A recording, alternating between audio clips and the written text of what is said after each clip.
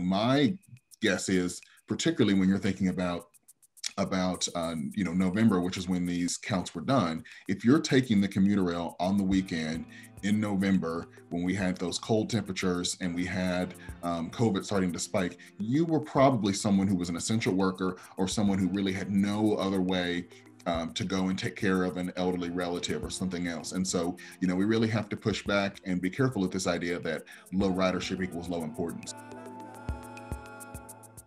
All right, well, welcome to our How Will Our Public Transportation System Recover After the Pandemic?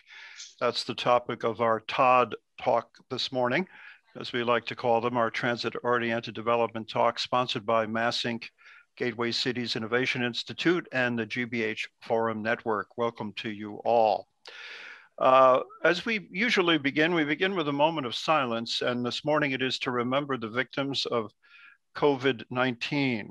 The national total now more than 500,000. Of course, the pandemic has affected so much of our lives, especially in the area of transportation. But let's just take a moment of silence to remember those we've lost.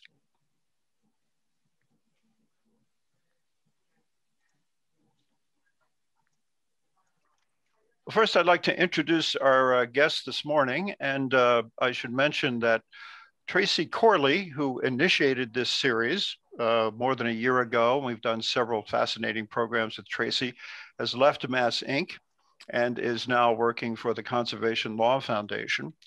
And so our new co-host is André Leroux, who is a consultant currently leading MassINC's Transformative Transit-Oriented Development Program at the Gateway Cities Innovation Institute.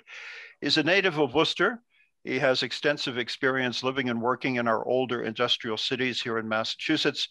He led the Massachusetts Smart Growth Alliance for 12 years, where he championed zoning reform and other policies supporting walkable, affordable, vibrant, and diverse communities. He also serves on the board of Smart Growth America and chairs the planning board for the city of Medford. We also welcome Jared Johnson, the Executive Director of TransitMatters, an organization dedicated to improving transit in and around Boston.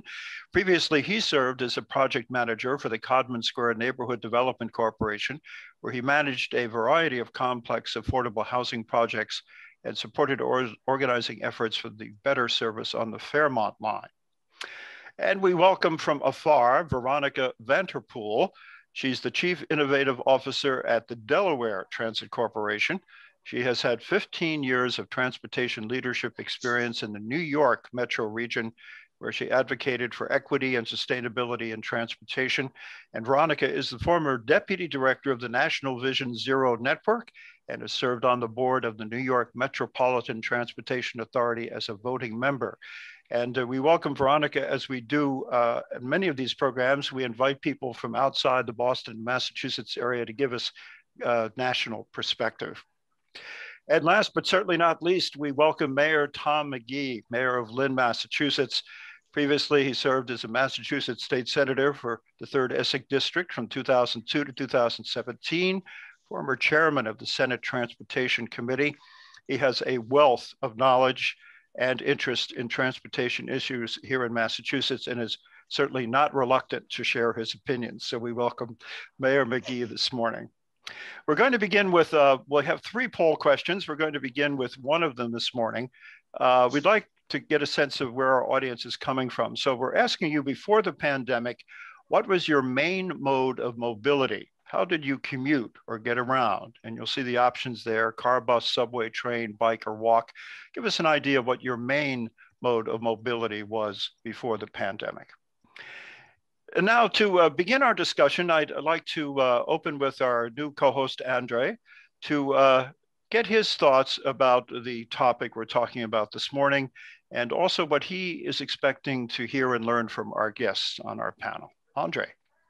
Great, thank you for the welcome, Bob. I'm going to try to fill Tracy's shoes. She has a great new opportunity with the Conservation Law Foundation, so I'm excited for her. And I'm really thrilled to have the panelists with us today. I've been able to work with all of them in some form over the last few years. And I know we're going to have a great conversation. So I have so many questions, obviously, about what's going on with the transportation system. Obviously, there's been a lot of changes. There's a lot of tension around it. And I think that there's, there's the cliche of in crisis, there's opportunity, which everybody uses a little too much. But rather than start with fear, let's start with hope. And I want to ask a question of our guests. What is the, what is the greatest opportunity that you see? Has there been anything positive for the transportation system as a result of this crisis? And how do you think we can capitalize on that? Maybe let's start with, let me start with Jared.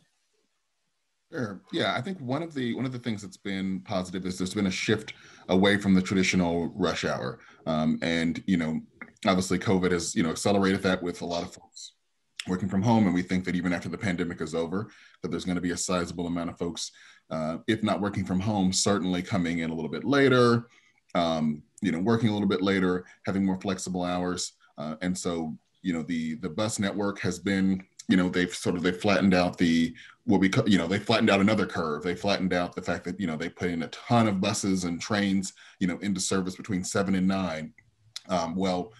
Obviously the numbers are a lot lower overall, but they're seeing that the new rush hour is a lot longer. It's shifted earlier and it's a little bit longer. And so I think that's going to continue. And actually the commuter rail network is going to make a really big shift in the spring. And so they're actually going to have as low as headways or the times between trains as low as 30 minutes out by Mayor McGee and 45 minutes in Dorchester, and pretty much across the network, it's going to get hourly or pretty close to hourly. So I think, that's a really positive development, and I hope that continues. Again, this shift away from just serving rush hour, which leaves behind, working families and working parents, and leaves behind, our third shift workers and other folks who have non-traditional work hours. So I think that's a really positive development. Great. Mayor McGee, let's go to you next, and then we'll see what's happening in other parts of the country with Veronica after you. Thank you. Great to be here this morning.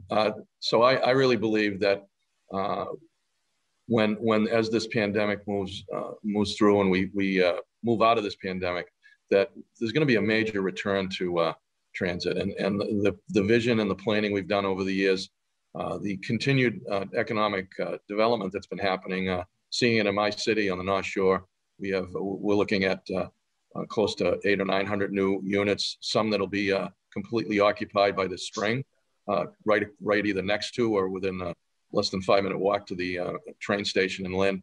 I think I really believe that we're going to be seeing a rebirth of people getting out and about, wanting to be out, seeing people, and transit is the way to go. And I'm really excited about the not only the opportunity but the vision and the planning that's gone on, particularly on the commuter rail with the regional rail, and creating a rapid transit system on that system with the transportation bond that was recently passed.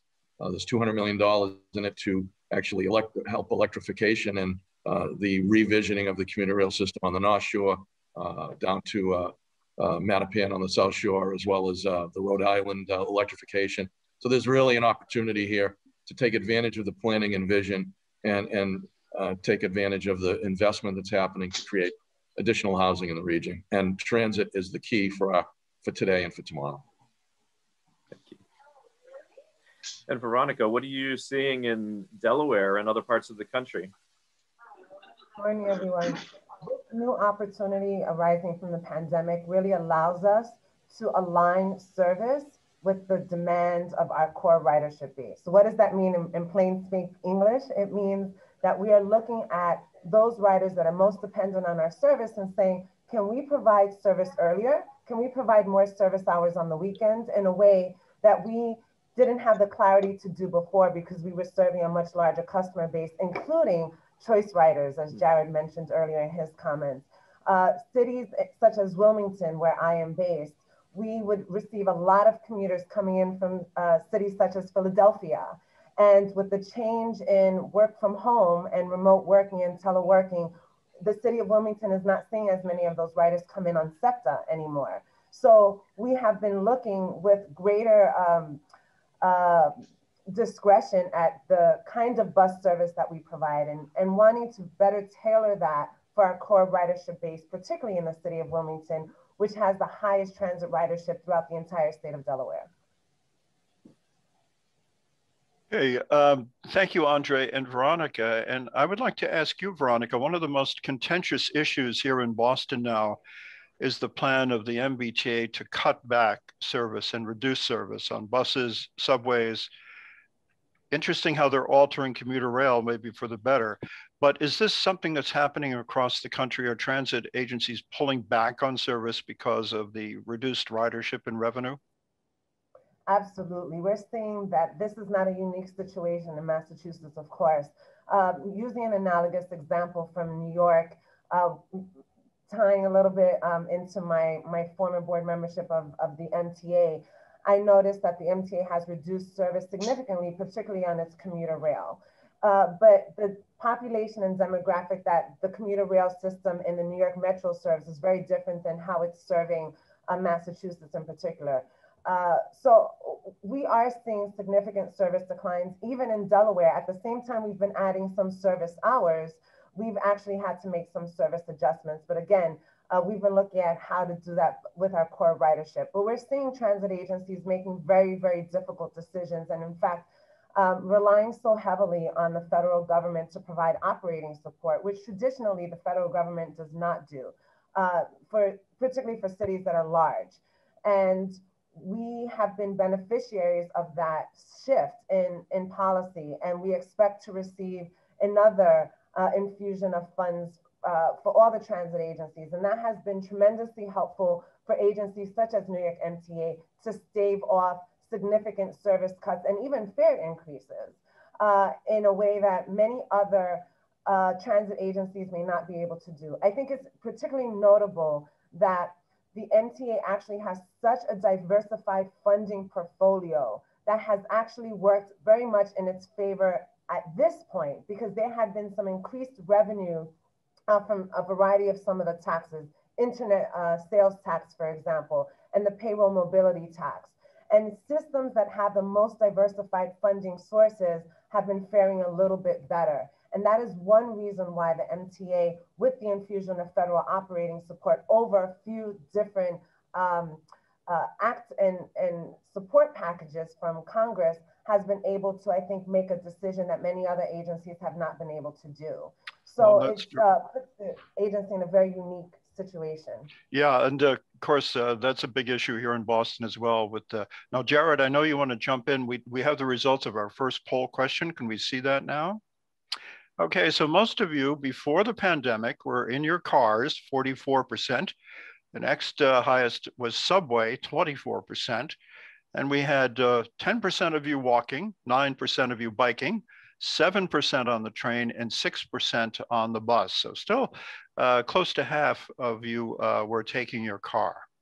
Okay, Jared, you wanted to jump in and make a comment. Go right ahead.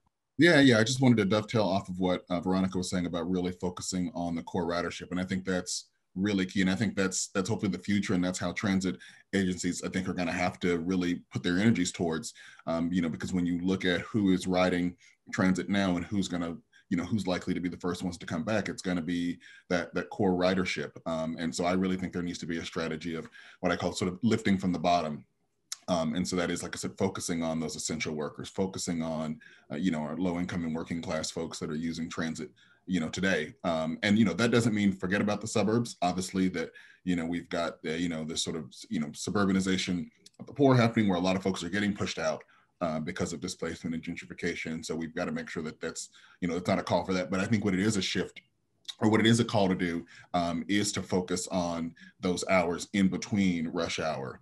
To focus on late night and super early morning service. And then I think it's about, figuring out how do we market, how do we get those, for lack of a better term, it's an industry term that folks use that I don't always love, but, as Veronica was saying, that choice riders, let's figure out how do we market to get them onto the service that is really being utilized, and how do we get them to go to the services that we're putting on the on the roads and on the rails you know, for working class and low income folks? How do we get them onto that service instead of the other way around? Because, you know, we saw what happened, you know, with particularly, you know, commuter rail. Commuter rail is one of the biggest examples of that, where ridership dropped 98% and is still hovering around 88%.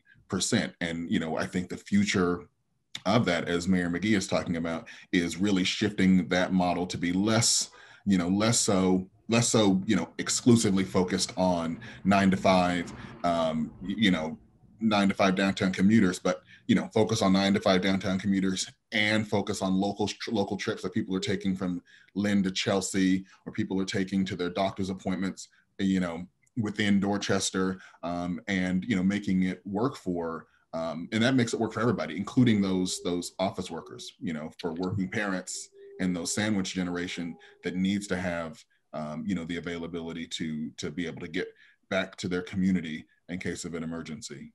Well, it's interesting to note that the mode of transit which has taken the biggest hit, and that is commuter rail, really, and I'm turning to you, Mayor McGee, really offers the most opportunity for change and transformation. And you have quite a vision about what can be done. Tell us about it. That's a great point. Commuter rail, you know, the subway system is great, transit. We're not going to be building a major expansion of that. We just don't have the capacity in terms of density in the region.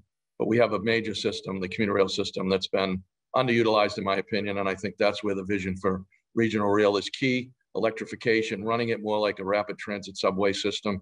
I know MassINC several years ago put out a report with all of the gateway cities included, talking about how the commuter rail connections through those gateway cities, Lynn, Lawrence, Haverhill, you know, throughout the region, Lowell, that you can really utilize that commuter rail system as a rapid transit system and make those connections, make it affordable, dependable, and frequent. And so, you know, 2 points. One, I think stepping back and making cuts at this point, particularly with federal dollars coming in, is a mistake, because I do think that you'll be seeing a rebound, particularly with those that need to take advantage of transit. But more importantly, I think we can't lose sight of what we need to do today.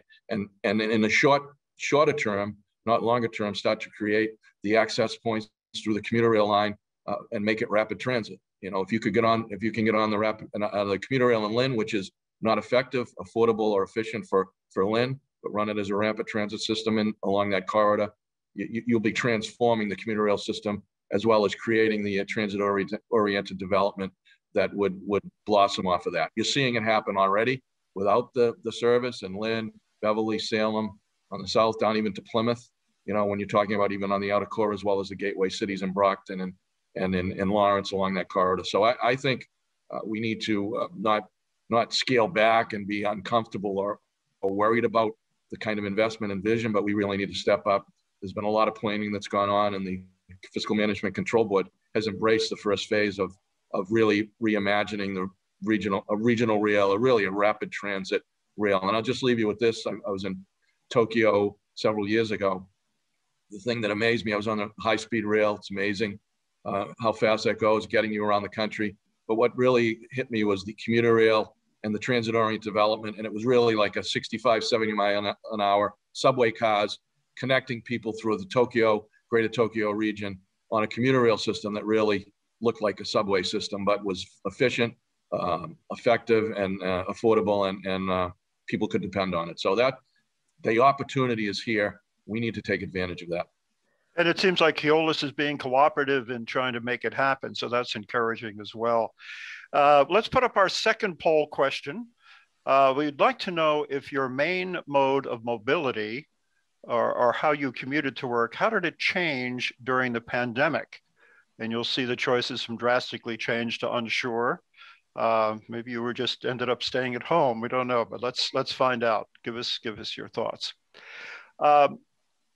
You know, I mentioned the most controversial issue facing the T right now is this cutback in service, which is going to apparently begin on March 14th. And I'm just going to play devil's advocate here to say that the governor has said it doesn't make sense to spend money running empty subways, buses, and trains. I'd like to get your reaction to that. I'm not sure who would like to jump in first. Maybe, Mayor, you'd like to comment, and then we can go to Jared. Could you just repeat that? I'm sorry. Yes, you know, Governor Baker said it doesn't make sense to spend money running empty trains. So let's take a look at what the problem is from my perspective. You scale back the system, you'd make cuts, and then it takes months to recreate those services, or are they going to be coming back? And so it leaves those that are depending on those systems, particularly when they're ready to go back to work. Essential workers, people that are on the lower end of the economic scale that depend on these systems.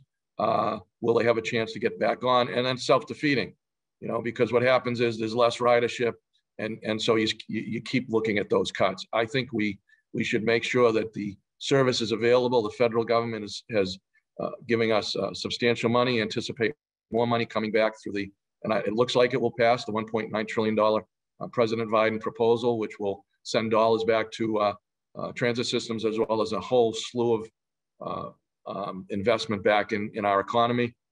I think it's short-sighted to move back. I think we really need to be prepared for people to take advantage of as we move out of this. And again, as of yesterday, the governor's talking about lifting restrictions. How are people going to get around? People that depend on transit and buses and the commuter rail need to be able to get back on those systems.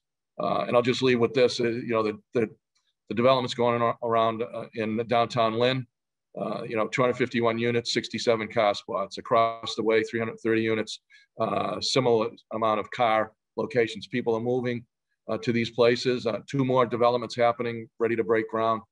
That's indicative of what's going on in the region. People are getting into the transit-oriented development housing options, and they need access for many reasons around the region. And I just think it's so short-sighted and challenging to scale back, cut the service, and then we've been told it's going to be months before you can bring some of that service back.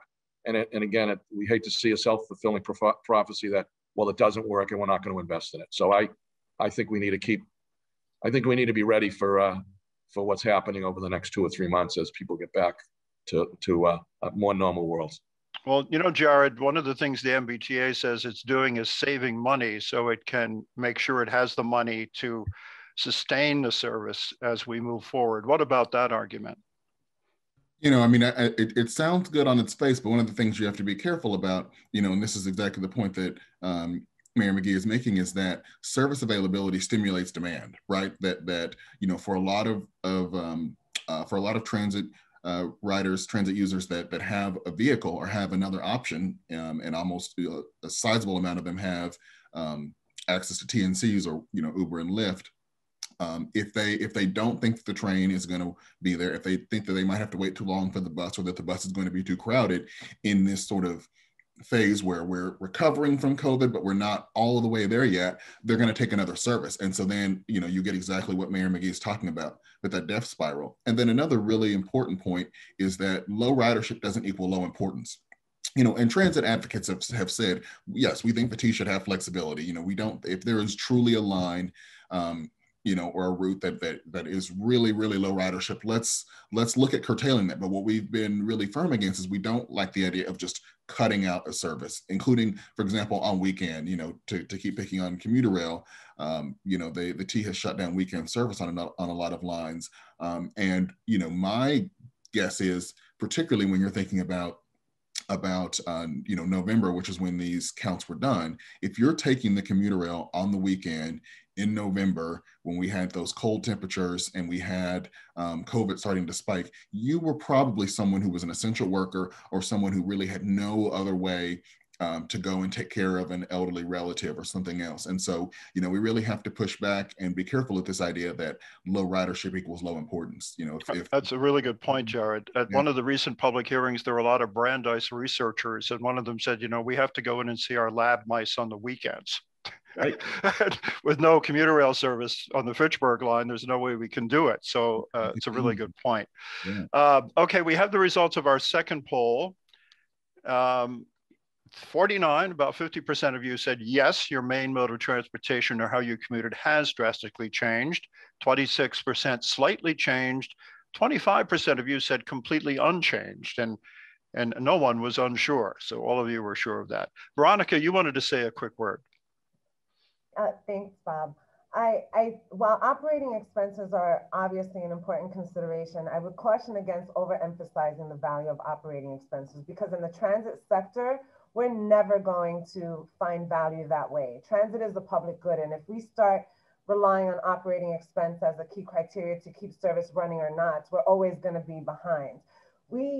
Most transit agencies don't charge a fare that actually mirrors what the actual cost of operating that service is, even pre-pandemic. Just look at our buses. The cost of generally operating a bus can be 2 to 3 times more what the actual fare is, and it should be that way. Transit should continue to be heavily subsidized so we ensure that it remains a public good. So I think in keeping at the forefront that this is a public good and a service that's essential, and not necessarily looking at operating expenses, I think is an important cost-benefit analysis. All right, very good. Let me just jump in and say a big question that I have. I see two trends really when thinking about the transportation nowadays.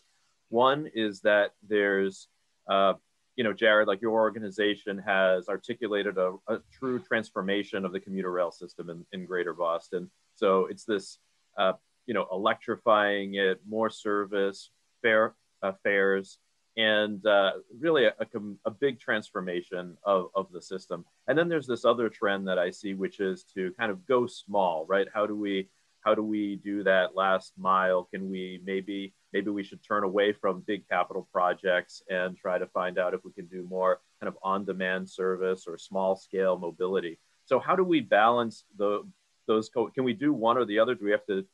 Can we do both? How do you see that playing out going forward?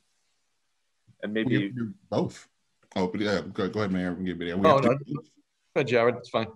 Yeah, no, we've got to do both, right? I mean, Joello, chairman of the T's board, said something really just really prescient, and this was well before COVID. He said commuter rail carries too few people for too much money, and so even though you see that that service packed during rush hour, the rails are empty during the middle of the day. And so we do have to make those transformative things, those transformative projects happen, because as Mayor McGee has said, there are transit deserts and there are highways well over capacity. And, there's probably enough demand in some of these places where, maybe in an ideal world, you could wave a magic wand and you could do subway expansion or something really, really expensive.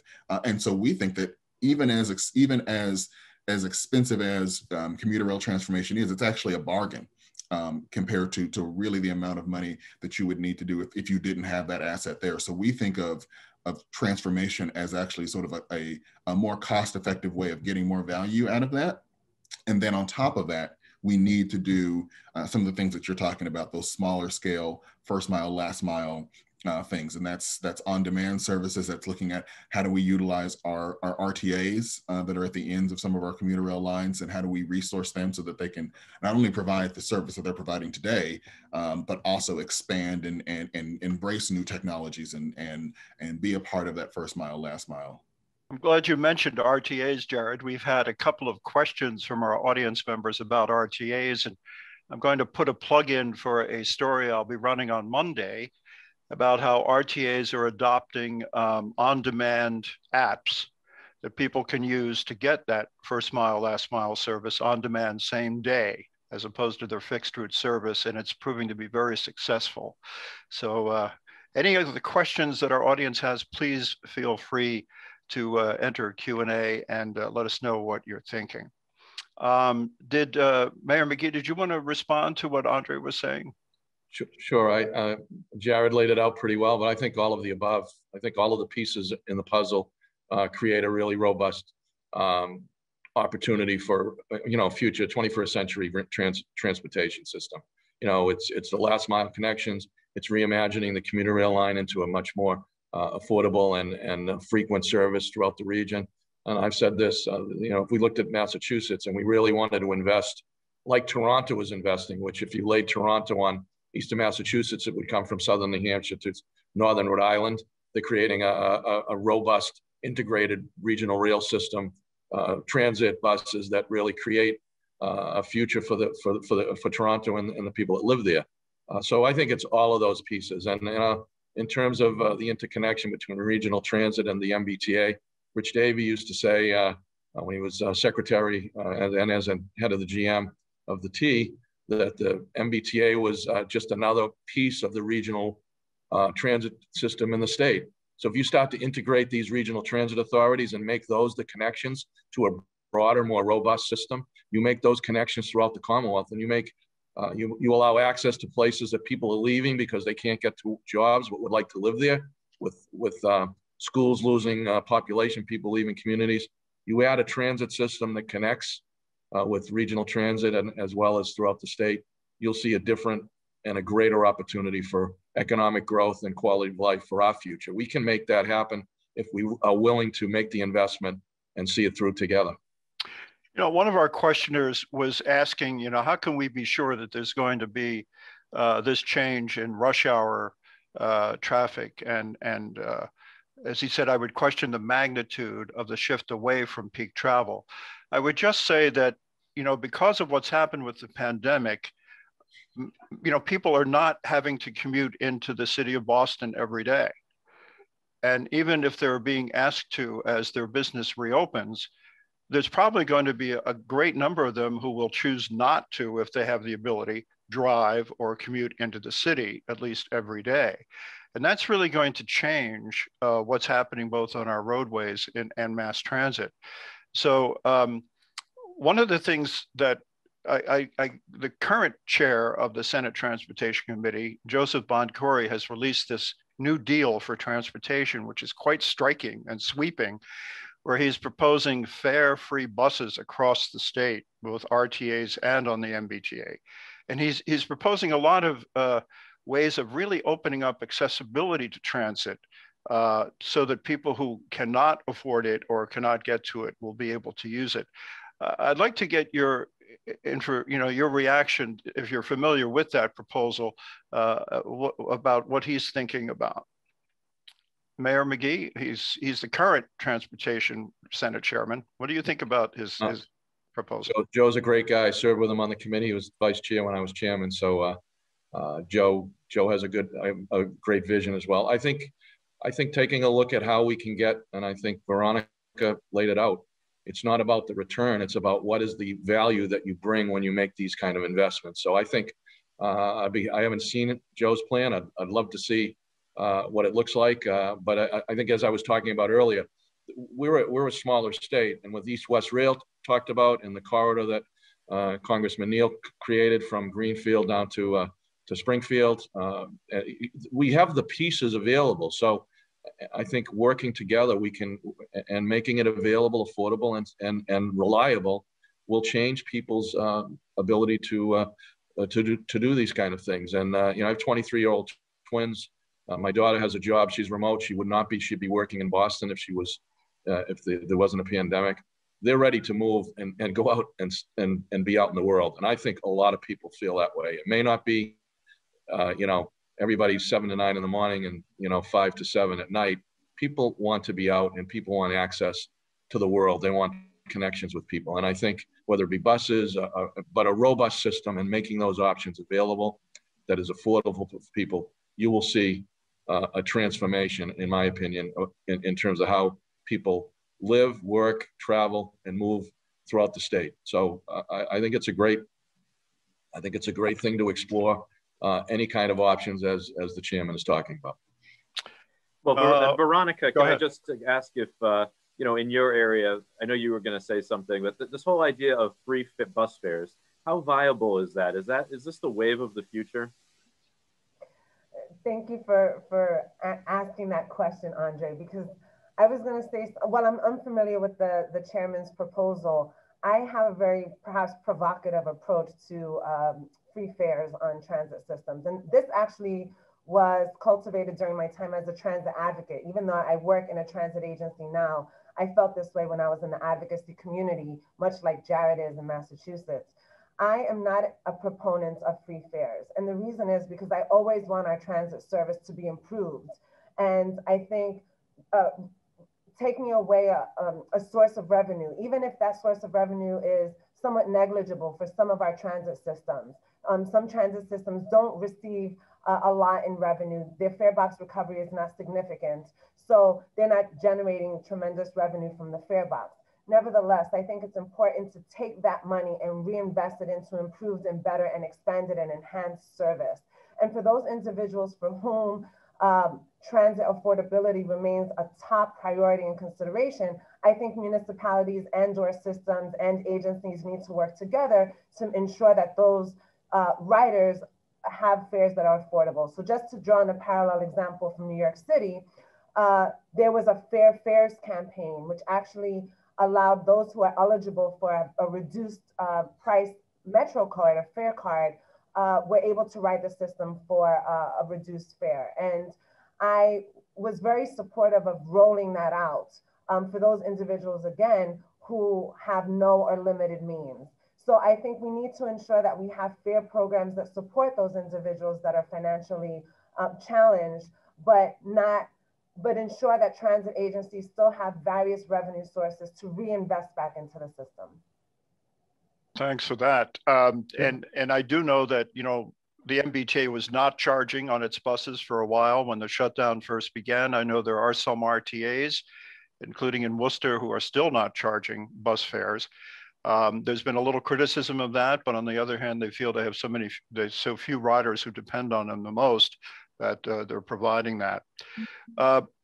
We had a question, well, we have a third poll question. Why don't we get that out before we forget? Do you expect to resume your commuting and traveling habits to what they were pre-pandemic? And that's simply yes, no, or unsure. So let us know. This is a question from one of our participants. Is it possible to require developers who build next to public transit or pay a monthly or yearly fee? I think this is something known as value capture. Is this something that's actually happening, or has it yet to be realized? Mayor McGee, how about in Lynn? I think it's a great question. I think Veronica, you know, really great points, Veronica. I think the discussion, just to follow back on that, sure, is how do we get the money into the system? You know, is it you know, substantially reduced fares? So I think that's a really important discussion to have. Value capture is a piece of it. So how do we fund the system? So there's a number of ways. I think value capture is a piece of the puzzle. I know Chairman Strauss, the House Chair, has been advocating strongly for value capture as part of our funding mechanisms. I think we need to look at a broad range of funding investments and how do we do that? And you know, so I don't necessarily disagree with Veronica in terms of a small amount of fares for paying for the system, but I think we need to have a broader range. That's really been the challenge. How do we fund what we need to do and create this vision we're talking about? I think the Better City, but I think we have to look at the broader picture. A Better City put out a report a couple of years ago that we spend about $2 billion a year on the MBTA for all modes of service. And we get about $13 billion in return on the economy for that investment. So if we're talking about where do we find the dollars, whether it be lower fares, value capture, you know, maybe you know, I've talked about a more fair tolling system in the region, that money goes to all modes of transportation, and, you know, roads as well. So I think we need to have that broader discussion about where the money comes from, but recognizing that investment or those dollars create a major opportunity for economic growth, job growth, and the kind of investment that we'll see in the private sector in this region. So sometimes we lose sight of what we're talking about. Oh, there's a vision, you can't make it happen. I don't believe that. I think we need to have an honest, open discussion about what should fares be, how do we get the dollars into the system, and how do we make it work? And then we create the kind of return that merits those costs that we're paying.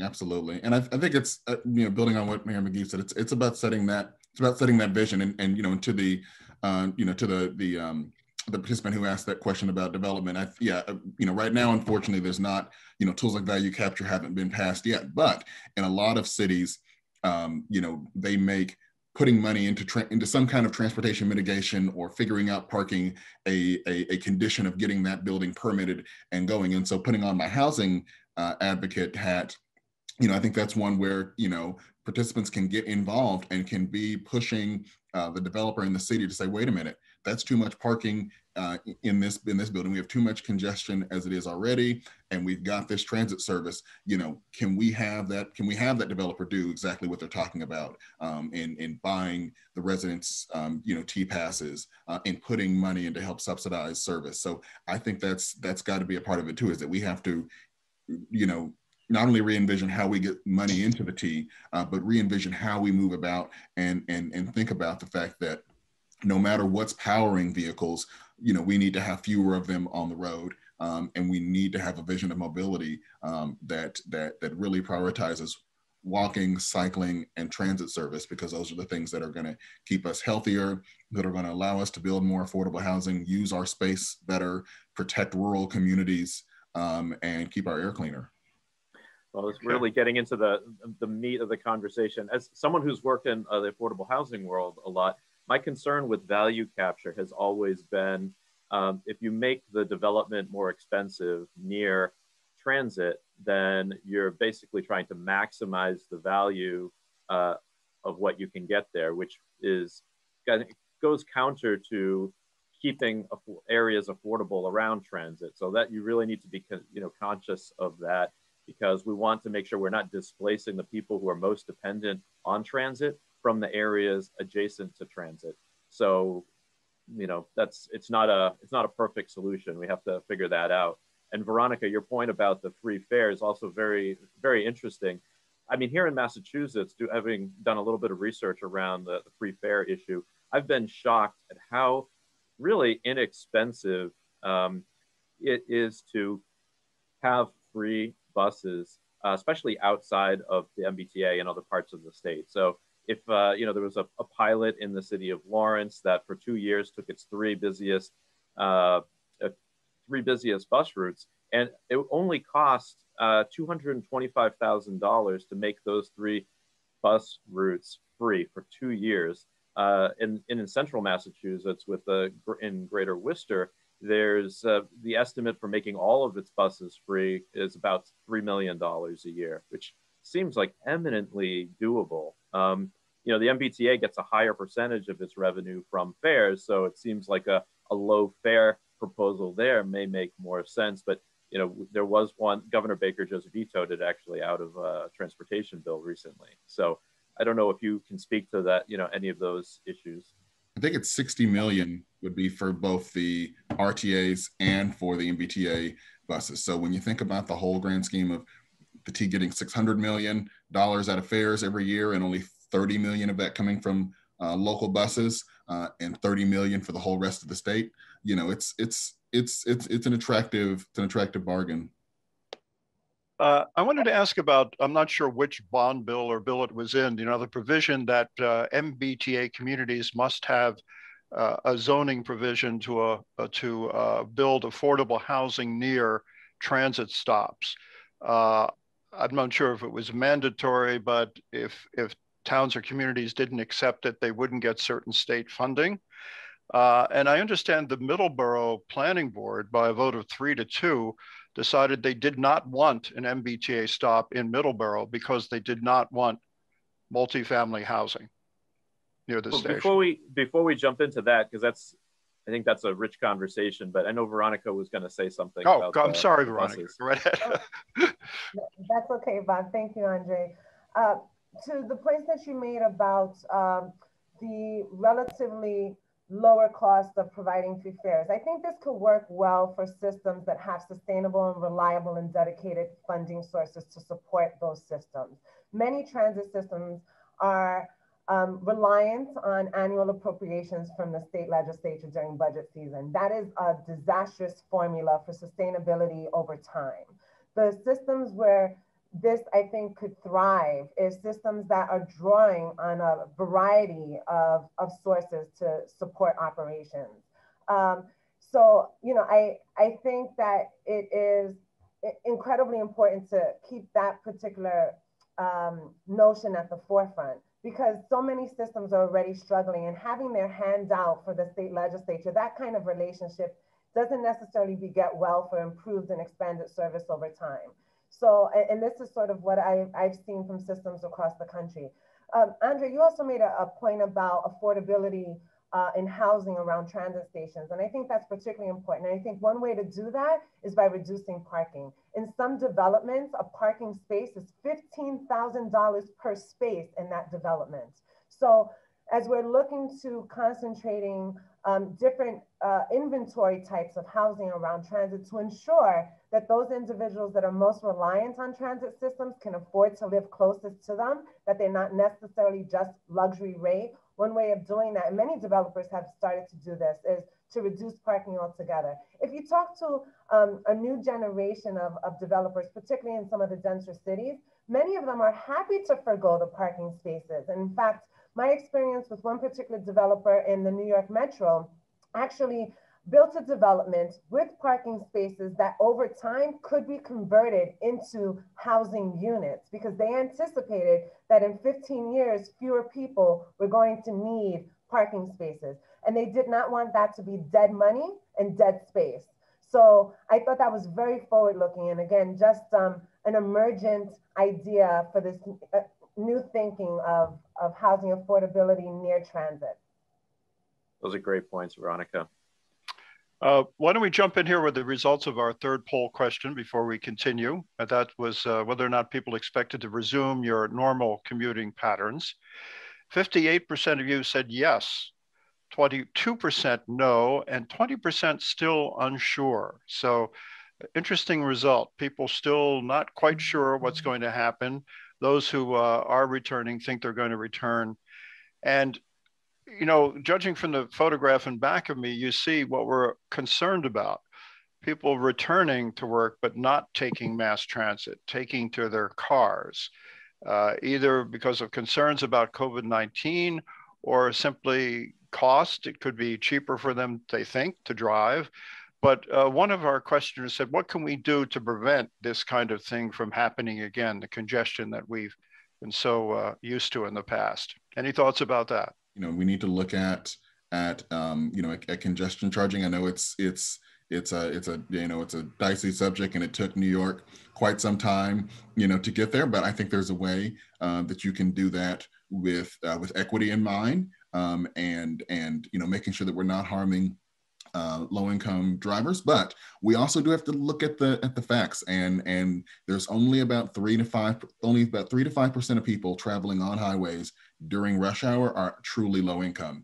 And so that's something we have to look at. And we also have to look at what's the cost of doing nothing, right? There is a cost to mind-numbing gridlock, right? There are parents who have to pay extra to pick up their child from daycare because they're late. There are people who miss family time. There are people who, not everybody is in, a job like a lot of us where, we just get a salary. There are folks who miss hours, or have to get to work way too early and they don't get paid for that. So we have to look at congestion charging. We need to look at VMT as the gas tax becomes less and less of a resource to help fund our roads. We've got to look at VMT, and I think that will have an impact on how much folks drive. And with all of these things, we have to make sure that we're providing enough transit so that this does not become a burden. But again, we can't run away from the conversation because it's a little bit scary. Because again, the status quo is costing people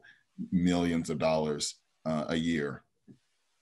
And like someone said before, they're already seeing the traffic return, right? So what can we do? Veronica, did you want to say something? And Mayor McGee chime in too. Thank you. Just briefly, as a veteran of congestion pricing in New York City from 2007 to when it was passed in 2019, I will say very strongly to Jared's point in agreement that it can be progressive policy. And you have to make that case that it's not regressive, particularly if you're taking the revenue from these congestion charges and reinvesting it into your public transit systems and your walking and your biking infrastructure. That is when it becomes progressive policy. And cities such as New York are seeing, you just touched on this, Bob, that there's a resurgence of traffic. In fact, New York City is now reporting 90% traffic volumes, of pre-pandemic volumes. And then in states like Delaware, we're seeing the same, which is actually celebrated because those fees support public transit. So it's not a good cycle there in many cities. But I think, you know, we have to find ways of disconnecting the association between not wanting to reduce vehicular traffic because we want the revenues there, right? And making sure that we're supporting sustainable modes of transit. In many states, they're so inextricably linked that it's almost difficult to say we want to reduce vehicular traffic, but then that revenue is supporting public transit, for example. So when you have congestion pricing schemes and others, you're really tying those benefits in a way that's incredibly progressive. And I think that argument has to be made very strongly and soundly. And Mayor McGee, what about preventing the kind of congestion you see behind me? I think two pieces. I agree with Jared and Veronica in terms of we need to find a way to, we're talking about vehicle miles traveled or whatever. I think that's at this point, we're not at that point, but in Massachusetts, I proposed when I was in the legislature a metropolitan transportation network that would have created fair tolling throughout the region with the dollars going into every mode of transportation, including roads and bridges, transit. And you know, right now it's a really unfair tolled system. It's east-west and it's from the north. But if you created this system and you put reasonable and fair tolling throughout the region, it would get a substantial amount of dollars to create a revenue source to then have the bonding capacity to make some investments. And, you know, as we look at the T for the state of good repair, roads and bridges are in the same place. State of good repair is $6-7 billion across the board. So we need to invest in a whole range of transportation needs. So that I think the fair way to do it is to create a more broad tolling system in the region. So that's not just some commuters, but all commuters are paying for it. But those dollars are going in to make the commute easier over time, make transit more available, and create a broad range of mass transit options. And going back to the beginning, don't cut service, keep the service, keep it available, work to improve it so that people can start moving towards transit as we know and I really believe the traffic is coming back, and it will be back, and it'll be the same gridlock we faced a year and a half ago. As we're nearing, go ahead, Andre. Well, Bob, I know we're going to be nearing the end, so I just want to call out a couple of questions that from the audience members that as you're thinking about your last comments in these few minutes, you might be able to address. So one is from folks who are watching this from outside the Boston area, you know, from the western part of the state or the central part of the state. You know, what can we say to folks? What's the future of transportation in those areas? And then, you know, secondly, what is, let me see if there we go. What is the, how can we get involved in promoting this transformation of our transportation system? And that might be something, Jared, you can talk about specifically. I personally think there's a lot of support for the rail vision. I don't think that's the question. The question is how to pay for it. And I think a general kind of question that I had, we've all talked about how the federal money is keeping the systems going. We have a new administration, but at some point, is that spigot going to be turned off? And when it is turned off, that's when it's really going to be difficult. And that's when the pressure is really going to be on to how to make these things happen. So I'd like your thoughts about, you know, the end of, let's not assume that federal funding, although it might be substantially increased and maintained over the years. What if it isn't? What are we going to do then about our transit system? I think we're lucky in that, you know, TCI is looking like it's moving ahead, and that's, for those who don't know, that's going to be a new funding source that's going to that's basically sort of setting up a cap and trade system at the source for fuel and for carbon emitting fuels. And so I think that's going to produce, you know, a sizable amount of revenue. And then also we just we have to realize that transportation investments are exactly that. It's not, you know, when we're talking about building new transit lines, whatever else, it's an investment. So you're putting money into the future, and it's actually going to make you money in terms of the train revenues, in terms of the cost savings from accidents, from air quality. You're putting people to work and putting money into people's paychecks, into people's pockets, which is then going to community. So you've really got to think about it that way. And to answer, one of the questions around, Western Mass and Central Mass, yeah, I mean, I think that the future there is still transit. Obviously, it's going to be less so than in the metropolitan region, but I think something that is not often talked about that needs to be lifted up more is broadband access. Out in Western Mass, out in rural communities in Central Mass, and that's both a transportation issue, right? You can't access some of these innovative new technologies that RTAs are trying to do, or TNCs, if you don't have good internet, good internet or good cellular connection out there. And there are things that can be done to, not to totally eliminate. We don't want to totally isolate rural communities, but there are everyday errands that can certainly be taken care of, over the internet to lessen the reliance on vehicles if there's good broadband. But again, that doesn't mean that we shouldn't be doing, like Mayor McGee said, doing what Toronto is doing, what Virginia is doing, what Montreal and Quebec are doing, and investing in a rail network that covers the entire region, not just the folks in Eastern Massachusetts. Mayor McGee, what are your thoughts when that federal spigot is turned off? I don't think the federal spigot will be turned off. It will probably be limited. Hopefully, in this administration, there will be a $2 or $3 trillion infrastructure investment across the board. But I think we've been talking about this for a long time. The state needs to be part of this discussion. Regional ballot initiatives. I think you talk to people. Everybody accepts a vision. Everybody wants a vision. How do we pay for it is always where the rubber meets the road. So I think we have to have frank discussions about how we do that in a fair way across the board, and engage not only, we're talking about the greater Boston area, but I've always talked about, outside the 490, 495 belt out to the western part of the state.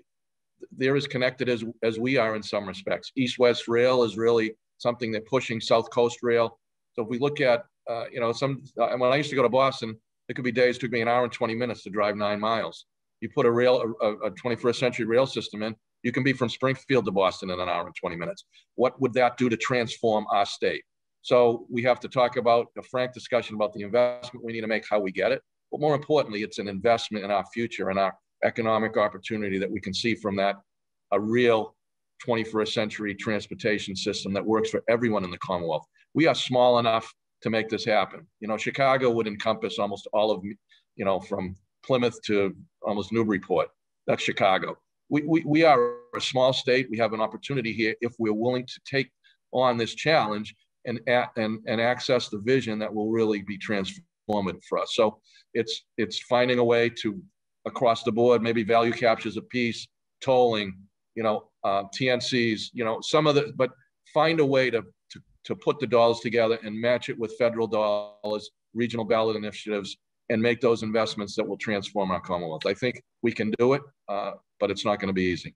And finally, Veronica, have you had a conversation with Wilmington's most prominent resident about what the future may hold for transportation? Not directly, but fortunately, like many of us, I'm sure, know some very key individuals in his administration. I know Massachusetts has a very key leader in his administration at FHWA. I don't think the spigot will run dry, but what I do think will happen is the federal government will expect states to step up more than they have. The unfunded infrastructure price tag is well in excess of the $1.9 trillion that's being proposed by President Biden. It's probably in the tens of trillions of dollars. And there's just not enough money to spread around for these big projects. But what I think the federal government will do is widen the portfolio, but expect states to contribute more. And with all the ideas we've talked about, congestion pricing, value capture, other innovative strategies like PPPs for toll roads and highways, not necessarily for transit systems. I want to be clear about that. But I think those states that prepare in their funding ask with more skin in the game are going to be the most successful moving forward. Thank you, Veronica. And I should mention that when we first were putting this together, Veronica said, "Oh, I don't know if I can contribute anything. I'm not from Boston." So as you can see, she certainly proved herself wrong this morning. Thank you so much, Veronica. Thank you, Jared Johnson. As always, very perceptive comments. Mayor McGee, always great to be able to hear from you about transportation. And André, welcome to the program. And thanks for being part of it this morning. It was a great conversation. Thank you, Jared, Veronica, Mayor McGee. Really appreciate it. For having me. Wonderful. Thank you, Bob. It's great. It's great to have this time to chat about these things. We want you to know that we're going to keep doing these, hopefully monthly, so stay tuned. And also keep in mind that we have recorded this and we will be providing a link to the recording thanks to the GBH Forum Network. Thanks always to Annie Scheffler and Lorenzo Alejandro for producing this program this morning. We really appreciate their efforts. And thanks to everyone who's joined us this morning. Happy traveling. Take care.